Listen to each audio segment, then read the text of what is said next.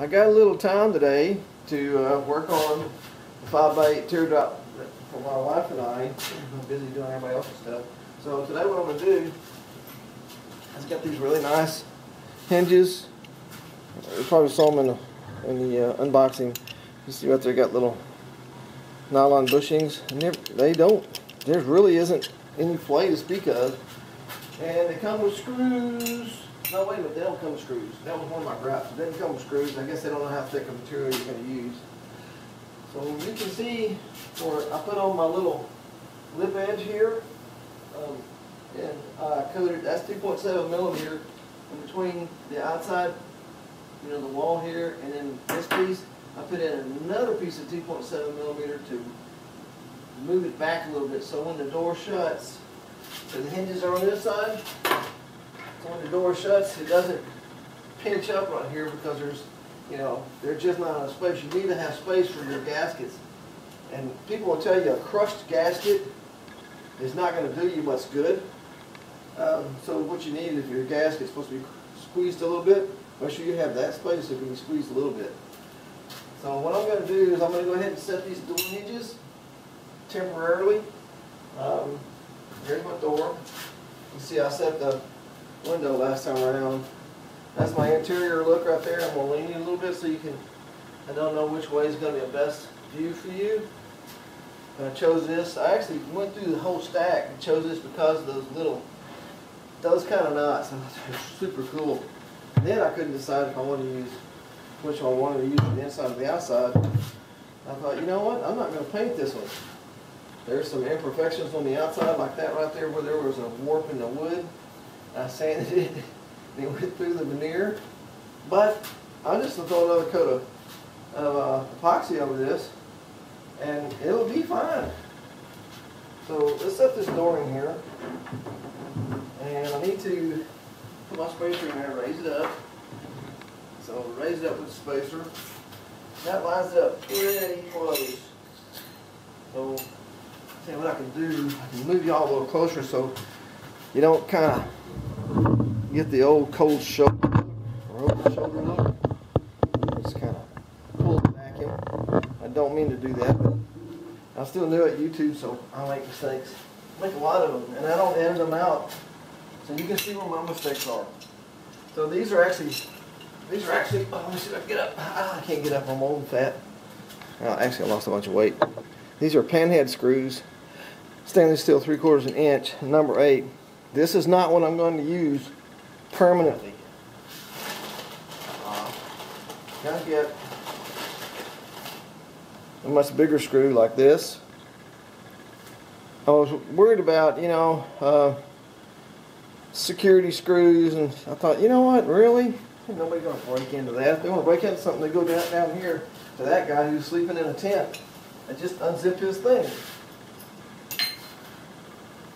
So I'm using these smaller ones right now because what I want to do is I'm just going to use them to set this so I can work on the door handles.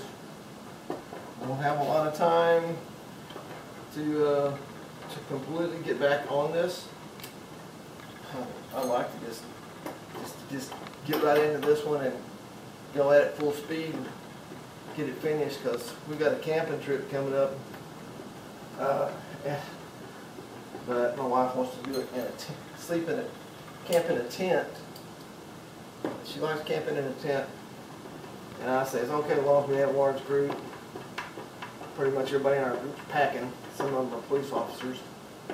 So we're safe. We're going to go to Brazos Bend, full of freaking alligators.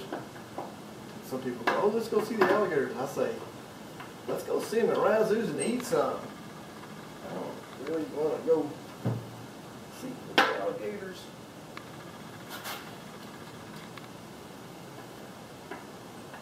These are great hinges.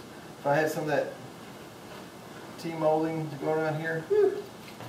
But I don't. I'm not willing to pay for it. I'm going to try to make, I'm trying to do this in all handmade as much as possible. I like the store-bought doors, I do, but I started on this one before I thought about a store-bought door. And I like the store-bought doors, but man, get something bigger than the 26 by 32. I'm telling you, if you got hair on your head, you're gonna knock it off. You are gonna knock it off. I got a bump on my head from going in and out of a 26 by 32 factory-made door. But the door is really nice, though. Really nice. There it is.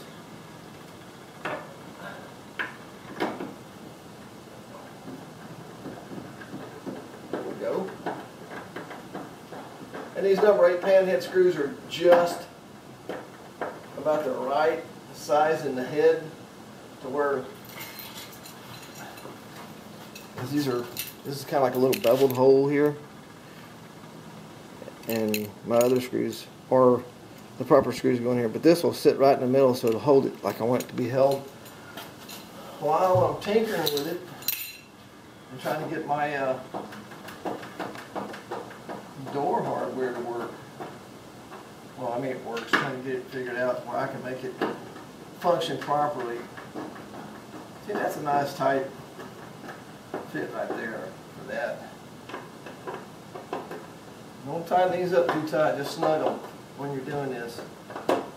I am not sure, I may buy me some all the way through bolts, because when I started this I thought that's what I'm going to do. I'm going to put bolts going all the way through. And then put some nylon nuts on the inside so that, you know, somebody want to come take my door off for some reason, they couldn't get it loose. The only time I'm worried about security is when we're away from the camper fishing, because somebody can watch you leave, and then maybe have a lookout while you're out on the water, rifle through your stuff. But I've never had that happen. When we used to go in our other campers, they had a 21 foot and a 20 and a half foot. I left the door open. Never had an issue. The biggest thing I was worried about is the dog going, oh look, a friendly camper, go in there and sniff around, and just before he decides to leave, there's nobody there to feed him, pee on the seats or something. So, yeah, I haven't had any problems. That's why I think that when I do this one permanently, I will probably just put screws in the doors. That'll be adequate.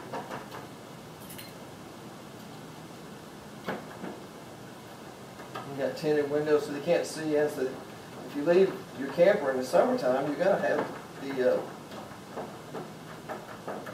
the air conditioner running. So when you've got tinted windows with a little curtain, can't see in, they're not going to mess with that. I think security is not a really big deal in a campground. Besides that, you shouldn't be taking jewelry and stuff like that. The only thing we take of value with us is our EDCs. We don't go anywhere without them. There we go. Let's see. I got my little chip is in there kind of tight. Look at that, that's for my branding iron. Is that focusing? Nah. Here we go. It seems to be catching.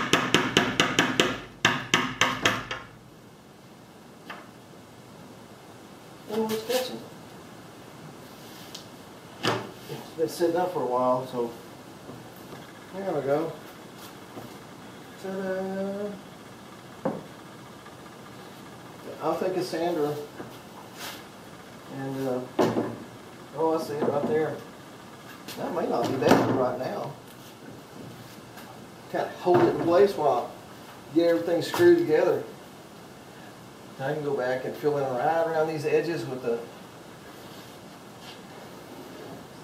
I'm not sure if I use silicone or not, because silicone seems to get moldy on it. Maybe I'll use tub and tile caulk, a white, gloss white. That stuff doesn't mold up very easily. And it seals, and it's already got a bright white finish on it, so it might look good. Bright white edge around there.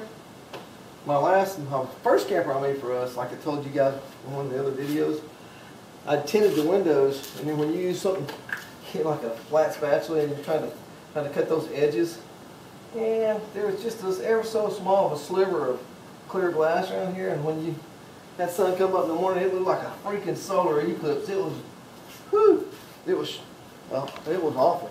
So every time I got the glass tinted.